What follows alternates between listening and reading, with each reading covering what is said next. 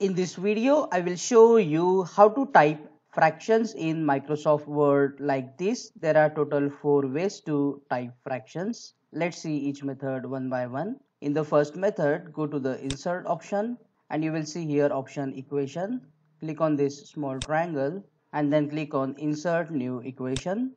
Now as soon as you click on that option, you will see this equation editor, and under the design option select here the first option. You can type the numbers or letters inside this dotted box and then click outside to make it a fraction. In the second method, go to the insert option, click on equation, go to the fractions, and this time you can just type the numbers like this to type fraction in this way. This method is the easiest method. Just type 1/2 on your keyboard, and this is a mixed fraction.